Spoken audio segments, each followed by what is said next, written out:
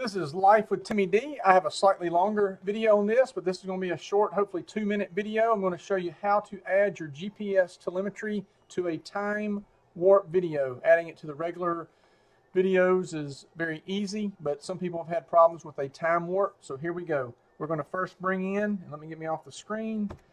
We're going to bring in the video to Telemetry Overlay, which is the software that I'm using. It'll take about 30 to 45 seconds. As soon as it's in, I'll be right back. Okay, so after you bring your video in, you'll be looking at this blank screen if you have your settings like me with no gauges being added automatically.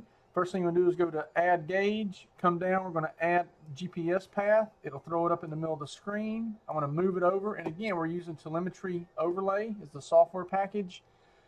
I will go into Shape, set my map to a hybrid so you can see the background. I'll make it a square.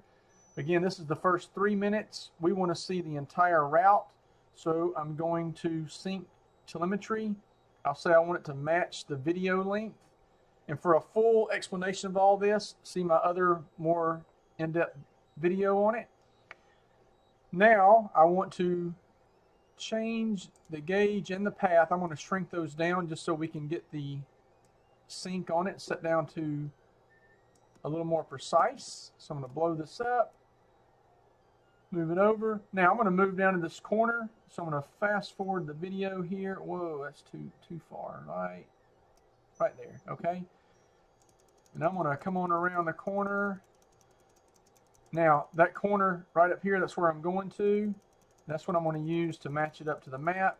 You can see the red dot has already gone well beyond that. So I'm at the intersection at the corner, and I'm right here. So what I want to do is take the offset, move it back 1 second was all that was necessary. So now I'm going to shrink it back down,